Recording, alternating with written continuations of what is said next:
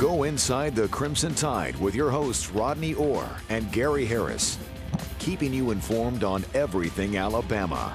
And now, Tider Insider TV.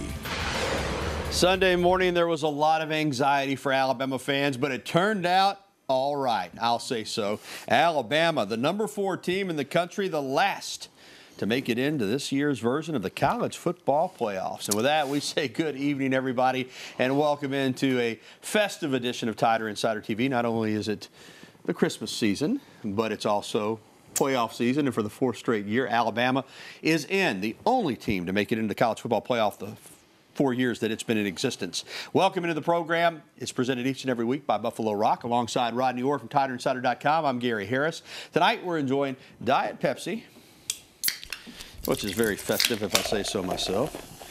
I've been spewing it a little bit here lately. What's wrong with me? Boy, that tastes good and refreshing. Remember, pick up some great Pepsi products the next time you're at your local grocery store or convenience store. And Pepsi's a Southern original from Buffalo Rock. Well, Rodney, as we were saying, Alabama fans can finally breathe a sigh of relief after the Tide was the 4th team to be picked in the college football playoff ahead of Ohio State. After the Buckeyes beat undefeated Wisconsin in the Big Ten Championship, there was a huge debate across the country about which team should get in, Alabama or Ohio State. Which team deserved to be the last in the mix? Well, it was Alabama, and clearly the Tide is not complaining that Alabama was the number 4 team. But, Rodney, did they get it right? I think they definitely got it right. I mean, when you look at it, Gary, you can't explain away a 31-point loss that Ohio State had at Iowa. They also were beat by double digits at home. Granted, a great Oklahoma team that's going into this playoff number 2. So, again, I think they got it right. I mean, what other direction could you have gone? Alabama's number 1 most of the year. They lose a late game in the season to their last regular season game at Auburn, a team that may be as good as anybody in the country when they're playing at home. So, I don't know the other direction you could go. I mean, some people said Ohio State. Obviously, they've got some merit. They're a very talented team, very good team. Some people thought USC, Gary. But I think they got it right with those 4. And I like the order they're in. I think that's the perfect order. I do, too. And I'm encouraged because I didn't know if the committee would give in to political correctness and pressure to put Ohio State in simply because they were the Big Ten champion, despite the fact, as you mentioned, they lost by 31 on the road and 18 at home. This tells me that the committee is really all about getting the 4 best teams into the playoff. 2 from the SEC. That's a big point of contention by some other people around the country. But if the 2 of the 4 best teams, in the committee's opinion, are from the SEC, those 2 deserve to go. And again, I'm glad they took in the entire body of work into account. Alabama lost 1 game, and people keep saying they didn't even win their division. Well, they tied for their division. They didn't get to go on the tiebreaker, but they had 1 loss, just like a lot of these other teams did in the championship game, except for Wisconsin, and of course Ohio State took care of them. So with Alabama in, Rodney, moving up to that number 4 spot, it sets it up again, part 3. Now, Clemson and Alabama met the last 2 years in the championship game in Arizona and in Tampa. Now they'll meet in the semifinals at the Sugar Bowl in New Orleans, but this has become quite a rivalry between these 2 squads. Alabama won a close one 2 years ago. Clemson won basically on the last play of the game last year. What do you think about part 3? Let's hear from the head coach of the Crimson Tide, Nick Saban, and his thoughts on this matchup with Clemson. You know, the Sugar Bowl has always been something that's been special to Alabama. It's always been something that's special to the SEC, to play number 1 team in the country. Coach Sweeney does a fantastic job with his program and his team, and we met these guys 2 years in a row in the finals, so this is something that we're certainly looking forward to. That was our Coach Talk segment, sponsored by Tuscaloosa Tourism and Sports. You heard Coach Saban. Your thoughts now. Obviously, these 2 teams know each other very well as you can know a team from another conference. They'll be playing for the 3rd straight year. I mean, I think Clemson's loaded. I think up front on defense, they're dynamic. Kelly Bryant's not Deshaun Watson, but he's really good. They maybe don't have as many playmakers at wide receiver, but they got guys that can make plays. This is a football team that has the look of another team that can win a national championship for the 2nd straight year. Alabama stands in their way. What do you look at as keys to this matchup? With, about 4 weeks to go. Yeah. Well, I think it goes back to what I've been saying to me all along. I think Alabama offensively has got to find a way against this Clemson defense to get some balance. You can't really line up and run it between the tackles against Clemson very well. I think Alabama's got to kind of get on the edges a little bit. And I also think, Gary, that they've got to develop the passing game. There's got to be some consistency there, be able to throw the football. You've got to be able to somehow get this Clemson defense on its heels a little bit.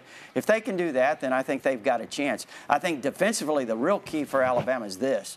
All this time off is going to allow those guys, Terrell Lewis, all of the other guys that have been beat up, not played much. Christian Miller would be another one. Mack Wilson would be another one. Deshaun Hand, who is, though he's played the last few games, has not been 100%. Minkah Fitzpatrick was probably 70-75% at the end of the year. So I think getting all of those guys healthy is going to allow Alabama a great opportunity defensively going up against this Clemson offense. And you mentioned they don't have Deshaun Watson. Kelly Bryant's an outstanding athlete, very fast, very quick, can throw the football. Don't have quite those playmakers outside, but they do have Renfro, the guy who was on the cover of Sports Illustrated. The Bama killer, yeah. The last 2 years, I mean, he has been a thorn in the side. So, again, I look at it preliminary. Some people don't really give Alabama a chance. I know the odds makers have them the early favorite, but I think let's see how Alabama heals up over the course of the next month. I think Alabama fans would have preferred, I know I would have, to have made it to the SEC championship game and won the SEC title with a victory for 4 in a row. But now that Alabama got in the playoff without playing in that game, is it a big advantage for Alabama to have even an extra off week on top of all the time they're about to get off? Well, I think it certainly is because they didn't have to play another game. You had all those guys that were injured.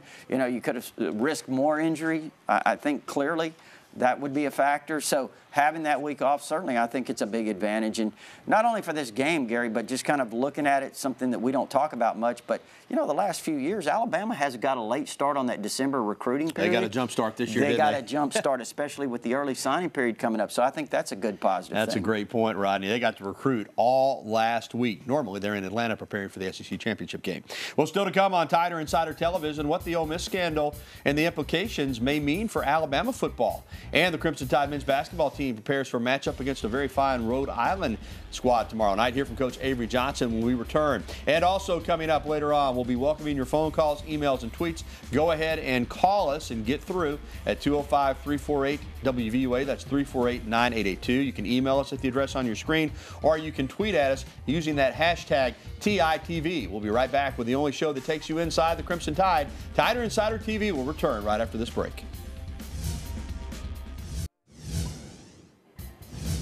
Welcome back to TITV alongside Rodney Orr. I'm Gary Harris. The Alabama men's basketball team got off to a hot start this season, winning its first 5 games. Then Alabama fell to Minnesota in that game where they played 3-on-5 the final 10-plus minutes, but only lost 89-84. Things were looking really good. But then on Sunday, kind of inexplicable loss to UCF, a team that had lost 3 in a row, 65-62. Bama fell at home to the Golden Knights. Head coach Avery Johnson is looking ahead to a Wednesday night matchup against Rhode Island and says this team has to do some things to improve on the floor. They got to get better. We're just thinking about Rhode Island, trying to be more patient on offense, have better shot selection, limit our careless turnovers, communicate more on defense, rebound on both ends of the floor, just play with more consistent intensity on both ends of the floor. All right, Ronnie, this is a young team. Braxton Key's yet to come back, although the good news is it could be really soon, maybe possibly as early as this weekend at Arizona, probably more likely next week against Mercer up in Huntsville. But still, when you get off to that fast start like that, I think people get their hopes up. And now you're starting to see some flaws against UCF, a team that had not shot the ball well. Alabama gave up 3-point baskets. This was not a good 3-point shooting team. And offensively, they really struggled to get in a rhythm other than Dante Hall. Colin Sexton had a bad game. John Petty has had a couple of poor games in a row. So they're young, they're learning, but I didn't expect them to go through this season without some bumps. Yep. But maybe early on those first few games, I thought, wow, maybe they'll just run the table here in the preseason. But they got some work to do clearly. Pains. Yeah, growing pains. I don't think that's any surprise. I mean, when you're playing so many young players, even though they're extremely talented, I think you have to get consistency and continuity there. The guys get acclimated with each other. You go through those things, and I really don't think that's much of a surprise. I know this. They better be ready to play tomorrow night. Rhode Island's a good basketball team, 5-2, with some veteran players, and they'll come in here ready to win. So that'll be a tough game tomorrow night for the Tide. Well, the fallout from the Ole Miss recruiting scandal continues. Last week, the Rebels were hit with major sanctions, including scholarship restrictions, a year extension on that bowl ban that started this year, and, of course, fines for the school. And the school has chosen to allow some players to transfer to other programs without restrictions. Of course, the rising seniors can transfer anyway.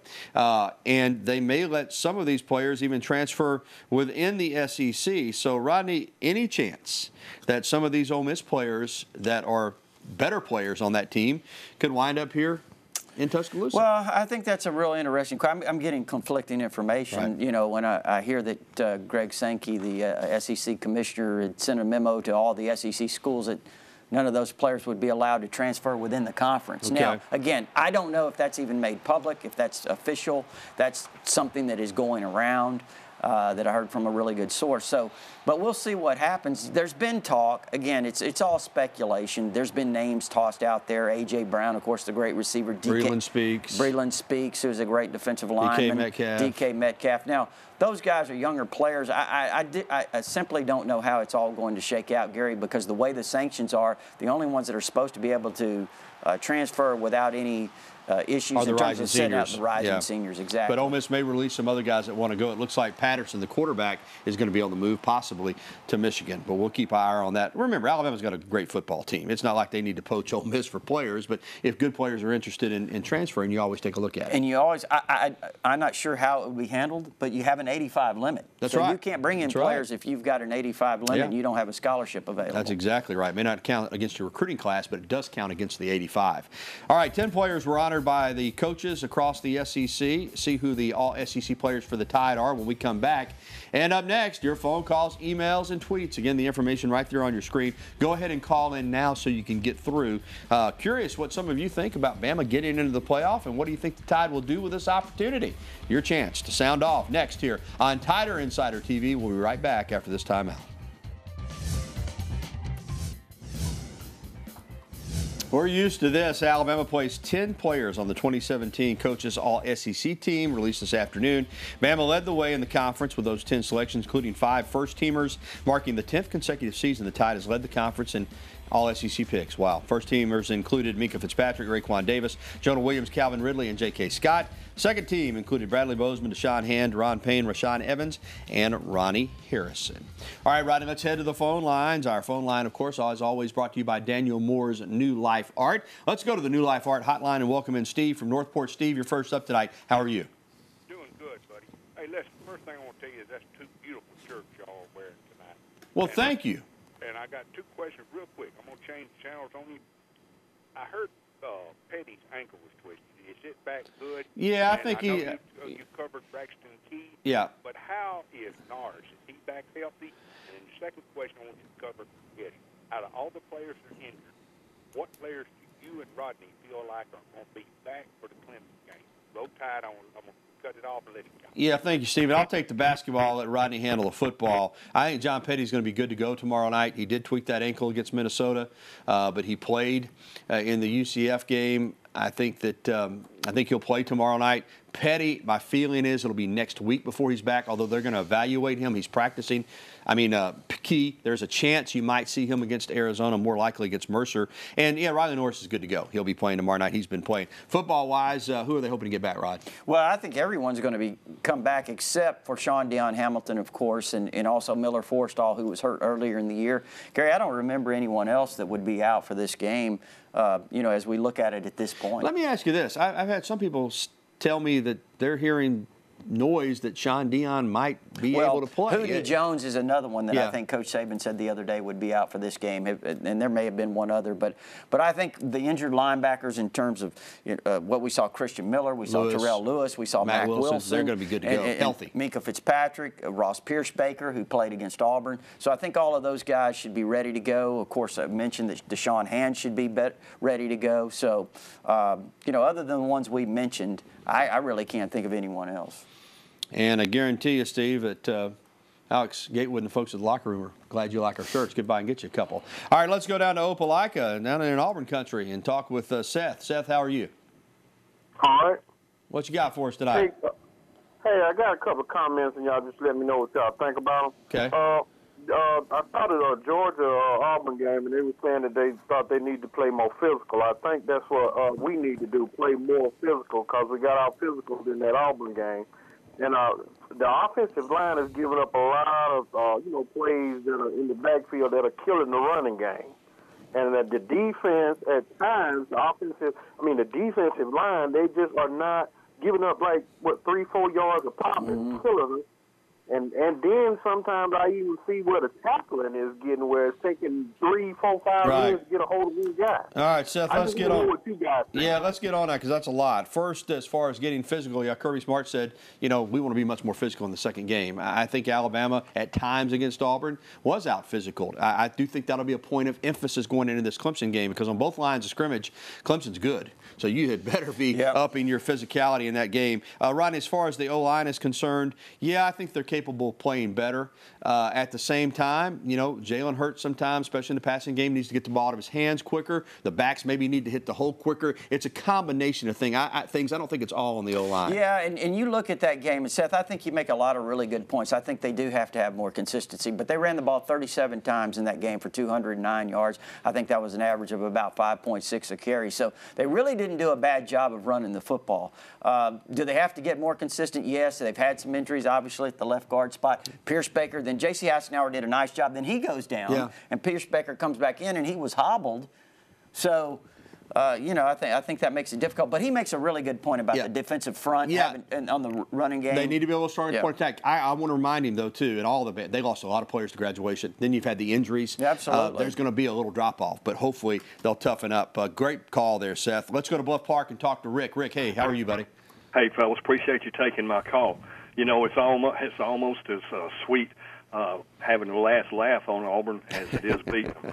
Hey, y'all hit on both my points. Getting everybody's beat up.